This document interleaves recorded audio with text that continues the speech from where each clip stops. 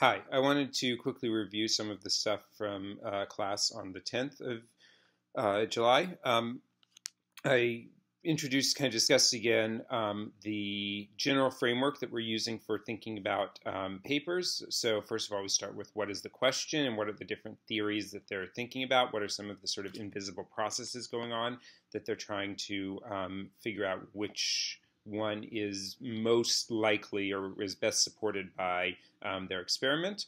And then they start to design their experiment. So that involves having comparison groups. That either means that they're just comparing between sort of naturally occurring differences, for example, some people with the disease versus some people without, or they're actually changing something, maybe giving half of the people a particular treatment and other half not getting the treatment. Or they have animals where they're mutating a gene or altering activity in the brain somehow, and then looking to see what the consequences of that are. And then they start measuring something. So those measurements could be behavioral measurements. Those measurements could be activity in the brain, could be something that they're measuring in addition to something that they might have manipulated. They might measure symptoms or a lot of different things. We'll kind of work through a lot of different versions of this as we keep building up the different papers that we're looking at. And then once you've got the methods here, your comparison groups and manipulations, and then plan about what you're going to measure, then you return to the questions and theories and say, what are, for each of those possible theories, what result would I expect? And for these results, we want them to have a very particular format of, if this theory is correct, then I expect to observe this visible result. And because of this sort of internal process going on. So for example, with the Chamberlain paper, the first part of this study that we talked about, our idea is if the orbital frontal cortex is suppressing compulsions in healthy people, then we observe to see less activity during task switching in obsessive compulsive behaviors because the orbital frontal cortex in people with OCD is not able to suppress habitual compulsive behaviors. And then once we've got our sort of if, then, because for each of these, then we go and actually do the experiment, see which results we get, then figure out how does that line up, and then we essentially select one of our results and say, well, we observed X, and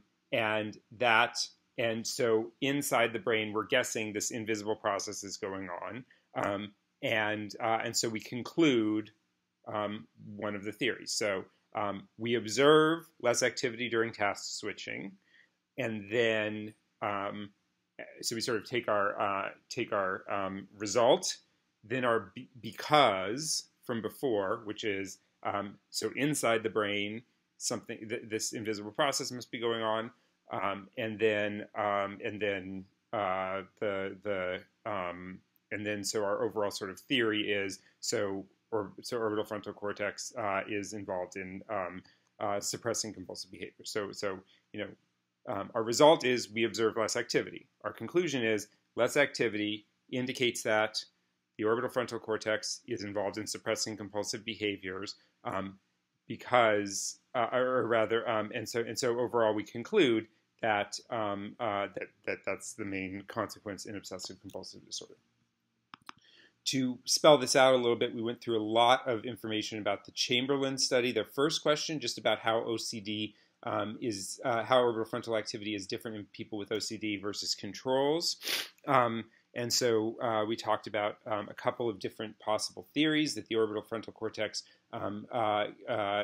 either might always be overactive, which is what was found in the previous study, or the orbital frontal cortex might become less active, and that indicates the person can't stop the behavior. We had our comparisons of OCD versus controls. We measured brain activity. And then the predictions with the theory are if the orbital frontal cortex is always overactive, then OCD will have higher orbital frontal cortex, and then in that case, our invisible interpretation is they're always obsessing. there could be other things, or maybe they're keep coming back to the behaviors. And then our second theory was if the orbital cortex is shut down, then OCD we'd expect to have less activity because the orbital frontal cortex is stopping compulsion. So that's the invisible thing. The orbital frontal cortex is stopping compulsions in healthy people, and that function is failing in OCD, or is less active in OCD. Our result was less activity, and then so our conclusion is this underactivity. And for some papers, we'll also go a little bit further on and think about, well, what's the next experiment that we might want to do? Maybe we want to compare people with OCD while they're having severe symptoms versus people with OCD whose maybe their OCD is in remission or something like that at that point in time. The second part of the Chamberlain study was looking at the siblings and other close relatives who do not have OCD. And so for that, we had also two possible theories. One is that genes might cause a risk of OCD, and then only in some people who have that genetic risk does the genetics manifest as symptoms, and the orbital frontal cortex dysfunction only happens during OCD. So orbital frontal cortex dysfunction, the decreased activity, goes along with OCD, and so we call it a disease marker or a biomarker for OCD. The other possibility is that the genes actually cause the orbital frontal cortex to already be overactive, and that overactive orbital frontal cortex, or sorry, underactive, that underactive orbital frontal cortex doesn't immediately cause OCD, but rather it just brings a risk of OCD. And then that may or may not, because of some environmental factors or something else that we're not able to track in this study, it might lead to symptoms. And then in that case, our orbital frontal cortex dysfunction, since it goes along with risk rather than going along with the disease, orbital frontal cortex changes go along with risk rather than going along with the disease and the symptoms itself, we say that the orbital frontal dysfunction is a risk factor. This is something that we're definitely going to return to many times. So then they looked at healthy relatives versus patients with OCD versus controls, looking at fMRI activity in the orbital frontal cortex during this task switching behavior. And so our possible results, well, if it's a biomarker, then we expect our relatives to look like controls because, again, our invisible thing is genes are causing risk, and then only in some people does that risk manifest as orbital frontal cortex changes going along with symptoms. And then if it's a risk factor, so that's our second theory, then the relatives will look like the patients because the genes cause the risk and OFC changes go along with risk, and then the symptoms in the disease may or may not manifest. And so what they found is that, in fact, the relatives look like the patients. So then their interpretation is that it's a risk factor, or increased orbital frontal cortex activity it goes along with a risk of compulsive urges, and also the genetic factors cause risk and orbital frontal cortex changes, but actually don't cause the disease itself. And so then we can actually return back to the other part of the Chamberlain study, and we modify a little bit our conclusion there, where we say that actually orbital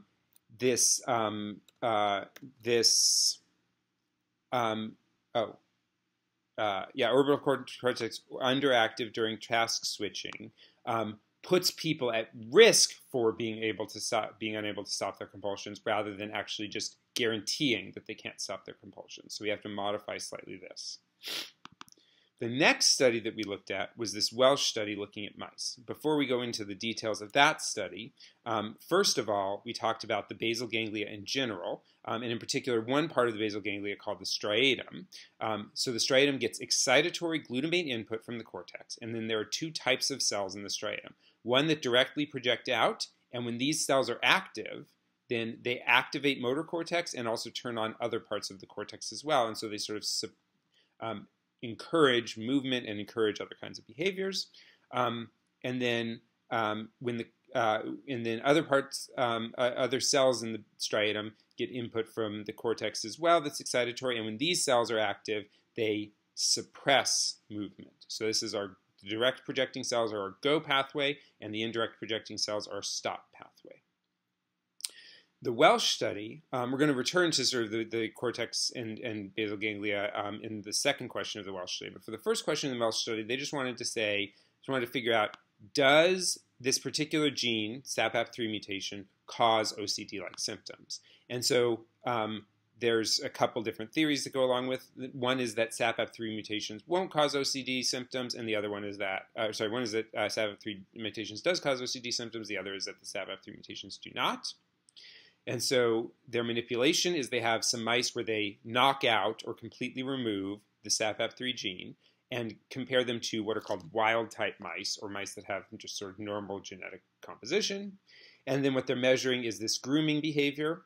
And so in terms of possible results, so this is a little bit incomplete here, but the possible result A was, so first, if the SAPAP3 mutation causes OCD behavior, that's our theory A, then we expect more grooming because invisibly in the brain, there's some process going on where disrupting this gene causes disruption of brain connections.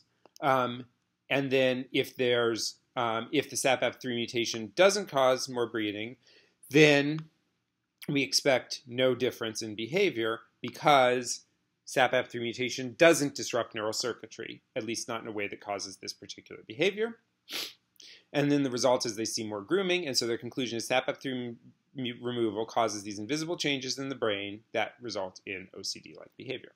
We'll talk about more with the Welch paper in class this afternoon, but that's the main stuff from class yesterday.